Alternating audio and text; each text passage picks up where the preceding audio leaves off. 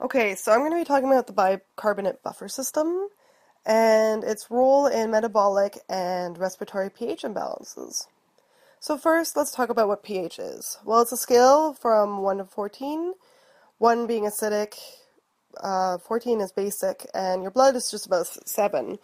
If you're basic, you have less hydrogen ions, and if you're acidic, you have more hydrogen ions. So high pH is a low hydrogen ion concentration, and a low pH is a high hydrogen ion concentration. So here's an equation, and on the left we see that CO2 is acidic, and on the right we see that hydrogen is acidic, and bicarbonate is basic. It can actually be both, but let's not worry about that. So here's that equation again.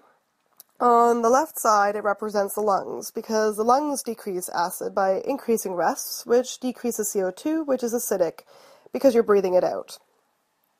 On the other side, this represents the kidneys, because this is the part that the kidneys take care of, and they decrease acid by peeing out hydrogen ions and secreting bicarbonate, so basically putting base into the blood.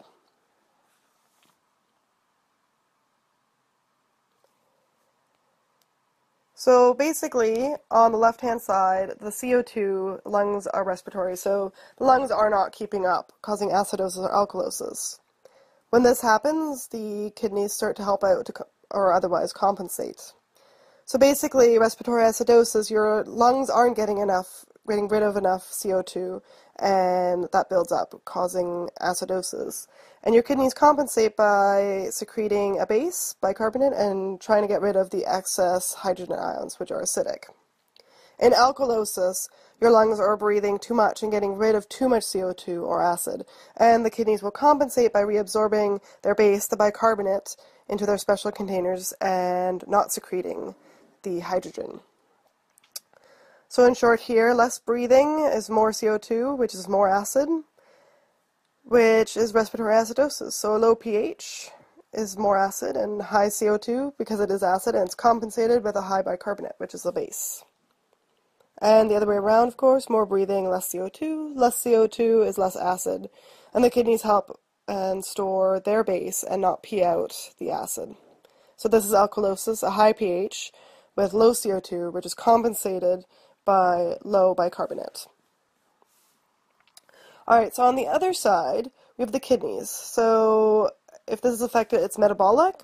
The kidneys can't do their job to regulate pH. As acid builds up in the bodies, the kidneys aren't secreting enough hydrogen or secreting enough bicarbonate.